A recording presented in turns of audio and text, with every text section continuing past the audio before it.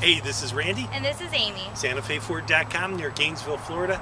I-75 at exit number 399. Stay tuned. Amy has details on this Captiva right now.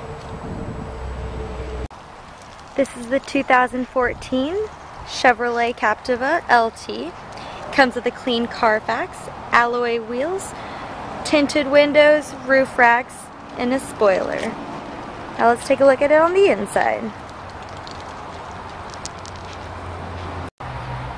Let's take a look at the inside. It has powered windows, locks, mirrors, and driver's seat controls. It has a beautiful black and gray interior in excellent condition. Alright, let's start this baby up. Here's what the information display looks like. In the media center. This is an automatic transmission.